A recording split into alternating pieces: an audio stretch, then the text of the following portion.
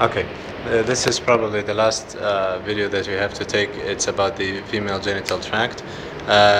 First, here this is the ventral aspect. Okay, here's the region of the vestibule containing the opening of the vagina and the urethra, and this is the lateral aspect. This is the posterior aspect. Okay, so first, if we remove this and talk about just one segment, this is the pubic symphysis, of course. Here we have the bladder again. We talked about the bladder in the male reproductive system. It's the same. Here you have the internal, and this is the urethric orifice. This is the interurethric ridge, right? This is the internal urethral orifice, or the opening of the urethra. And this is the region of the trigone. You can see this is the uvula vesicae, and so on. These are the folds of the bladder. Then in the female, of course, we have the uterus and the vagina. So this is the uterus. As you can see, this is the posterior aspect, and this is the posterior aspect. This is the anterior aspect. So here, if we take a look at the inside, we can see, okay, it's better to take both samples. Okay, this is the uterus. It's divided into the fundus. So this spot here is fundus. This is superior to the entrance of the uterine tubes, the fundus. Below, then we have the corpus, or the body of the uterus. Finally, this is the region of the cervix. Okay. Attached to its lateral walls are the uterine tubes. These are the uterine tubes, and this is the other one.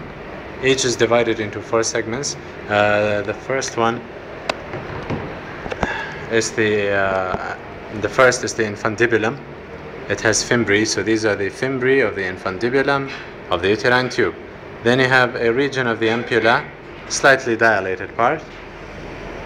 Then you have the isthmus of the uterine tube. Okay, as we said, this is the isthmus of the uterine tube. And finally, here this is the intramural part, which enters the uterus. Below the uterine tube and close to it is, of course, the ovary. This is the region of the ovary. Okay. It's attached to the uterus by way of the round ligament of the ovary. This is the round ligament of the ovary. Then, of course, this is the uterine cavity leading down into the vagina. So, probably we can say, but although the doctor didn't mention it, this is the anterior vaginal fornix. We can say that. This is the vagina, of course. This is the hymen. Okay, and behind, of course, this is the rectum. And this is the anal canal. Okay, this is the anal canal. The rectum has been removed. So basically, that's all about the female reproductive tract. But one last thing is, for you bring these pieces together again. Here, this is the region of the vestibule, the opening of the vagina, and the opening of the urethra anteriorly. Okay. Okay. Now what's left is mainly, we forgot this one, the urogenital diaphragm. It contains the sphincter urethrae muscle and the deep transversus perineus muscle. Okay, it's surrounding the urethra, as you can see. This is the external urethral orifice. And regarding the anal canal, this is the internal anal sphincter. Here, this is circular smooth muscle, involuntary. This is the external anal sphincter, it's voluntary.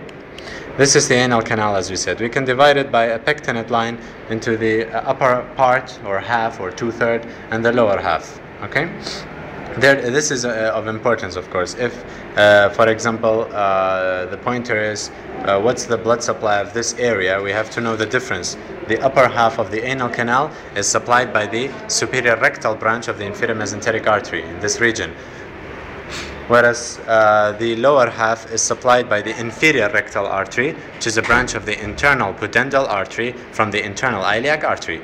Okay, where does the lymph drain from this region? It goes, of course, to the internal ilia and to the inferior mesenteric nodes ultimately. Whereas from here, it goes to the superficial inguinal lymph nodes. And the nerve supply is also different. This is autonomic nervous system. This is pudendal nerve. And it's sensitive to touch, pain, temperature, and that's why if a tumor develops here, it's painless. If a tumor develops here, it's painful. And finally, this is mucosa. This is skin, stratified squamous epithelium. And you can see the mucosa is thrown into folds. These are the anal columns. And these are anal columns. Okay. I believe that's and yes, one important thing actually. If we bring these together, we almost forgot about them. This is the broad ligament of the uterus. All this. Okay. Laterally, yes. As you can see, this broad ligament of the uterus. He didn't mention these structures. I don't know. Maybe. Well, let's not speculate. Muscle fat. Yes. What muscle and fat? Oh yes, this was the retropubic fat again, as we saw in the male reproductive system. If we take a look here, and this seems like the bladder. Yes, this is just a portion of the bladder. It's just continuation of the vagina. This is the anal canal. Okay, and the bladder, the vagina, the anal canal, and here we have the levator ani muscle. This is all levator ani on both sides. And this is the obturator internus. The other muscles are not required. Yes, they're not. Okay? So that's basically it.